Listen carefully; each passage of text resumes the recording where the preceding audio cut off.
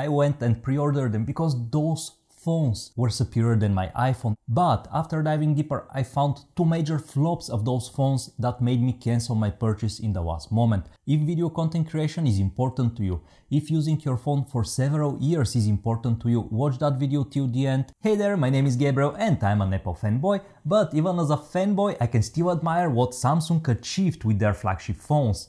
Some of the features are really much better than the iPhone. So let's start with the things that are better than the iPhone and I really wish to have them on my iPhone. The first thing is the wallet, and they did two big improvements. The first one is the RFID cards. That's a feature I'm waiting for the last 2 years and I still don't have it with my iPhone. The second big improvement is that you can use the Samsung wallet as a crypto wallet. I think that feature will be really helpful to a lot of people. You don't have to explain them how to use MetaMask, now you can do it with your phone, and it's really handy because you always have it with you. The security is still a huge question, we'll see how it will work. The second thing that really impressed me with that phone was the video stabilization. I would say that it's mostly as good as the iPhone, but iPhone has still a little bit of advantage in the video stabilization world, but Samsung is mostly there, it's maybe like 90-95%. As good as the iPhone one. 3 is the low light performance. This year Samsung really killed it. The S21 Ultra had horrible low light performance compared to the iPhone, but the 22 Ultra is on another level. The low light performance is mostly as good as the iPhone. When I say mostly, I mean maybe 5-10% the iPhone is better, but the difference is so close. But Samsung has one feature that the iPhone doesn't have, and that's the horrible reflections you're getting with the iPhone. When you film at night with your iPhone, the lenses are flaring horribly. Samsung has really better coating on their lenses and they prevent that flaring. At night that's a huge advantage, and if you measure both phones, I would take a phone that performs like 5-10% worse but doesn't have the flaring, so Samsung here is better than the iPhone. The fourth huge improvement this year is the Pro Mode. Now all the lenses support the Pro Mode, even the two telephoto lenses. Last year you could use only 2 of the lenses in the Pro Mode, and that was really pissing as a content creator because that's limiting you so much. The other huge improvement with the lenses is the quality and the color science. With the S21 Ultra, the ultra wide and the wide angle lens had different quality and color balance than the telephoto lenses, and when you're creating a video, that was very prominent when you edited it. It was feeling like you were shooting on 2 different cameras. From all the footage I saw from S22 Ultra and S22, I haven't noticed that issue, so they really minimized it. Maybe it's still existing, but it's not that noticeable as the previous year. Number 5 is the display, and this year Samsung really killed it. They have amazing display that goes to 120 Hz, but it can go down to 1 Hz. That saves a lot of battery. This year they reduced the battery, but they advertise it that they are squeezing more performance from the phone. Most probably the better performance is due to the better processor and the better display refresh rates. Now the most important improvement of the display is the brightness. When you're outside and it's very bright, Samsung have a special mode that will boost the display and will make everything brighter. iPhones are still dimming the displays when it's hot outside. That means that when I'm flying my drones, I'm constantly having issues seeing the monitor. Let's talk about photography. Hands down, Samsung has the better photo camera, better details, better resolution, but straight out of the box, iPhone is producing the more pleasing image to people who don't care about all the photography perks.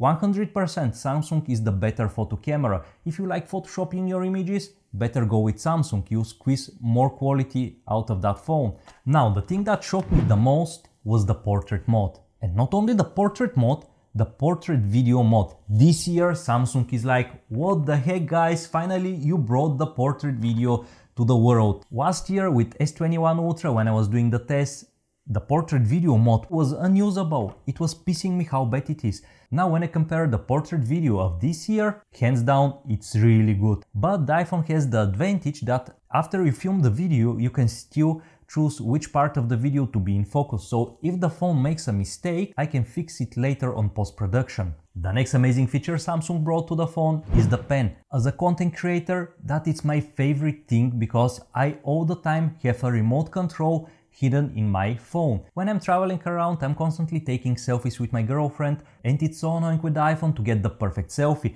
Now with the pen integrated in the phone, you can use it as the remote trigger and it's much easier to take the perfect shot. That were the good things, now let's discuss the bad things, but before that let's check the price. In Europe, for the 256GB version, you have to pay 1,349 euros. That's 100 euros more expensive than my iPhone 13 Pro. If we compare it to the Pro Max, the price is identical. But with the iPhone 13, I'm getting mostly the same features as the iPhone 13 Pro Max, just the display is bigger and a little bit better camera. So for 100 euros cheaper, I'm getting the iPhone. And after we know the price, now let's jump to the first thing that is really destroying the whole experience with that phone. Samsung will support that phone only for 4 generations, that means 4 years. When I buy so expensive phone, I want to know that I can use it for a long time. That's a lot of money. In my country, those are 2 average monthly salaries. That's a lot of money. I don't want to throw that phone only after 4 years of usage. I'm a person who is upgrading his phones very often because I'm in the content area. If I wasn't filming my YouTube videos, I wouldn't update my phones that often. So what I usually do with my phones is to give them to my brother, to my sister, to my mom. iPhone 6 still supports the latest iOS. That's around 7-8 years of support. So with iPhone you get double the support. That means that if you want to upgrade your phone, you can give it to somebody of your family and the phone will work perfectly fine. My brother is still using my iPhone 7, my sister has iPhone 11, the mother of my girlfriend is using our iPhone 6 and everything works perfectly fine and the ecosystem, even that some things are really restricted, works really well. So that's the first huge red flag for me, that they'll provide the Android support only for 4 years. The second thing is the third-party support. Here I'm speaking about Instagram. If you're a serious content creator, you still can't ignore Instagram. YouTube and other platforms are more popular and are paying you better, but if Instagram is important to you, still all Android phones have really bad experience with Instagram.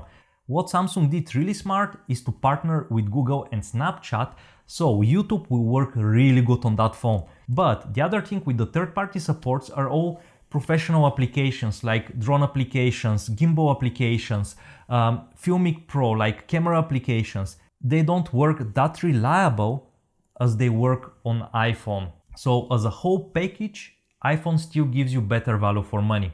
Number 3 is the camera. This year Samsung really killed it. They came to the level of the iPhone. Now you have 2 flagship phones that are going neck to neck. But Samsung caught with the previous year iPhone. This year there is a new iPhone going out and the rumors for the camera updates are crazy. So if the rumors are right, the iPhone 14 will be 1 or 2 generations ahead of the Samsung. So I really prefer to wait for around 5-6 months and see what Apple will release before I buy the phone. Because if it's true what is coming out there, iPhone will be much better than the Samsung. Those were all my points. Hope they were helpful. See you in the next one. Bye!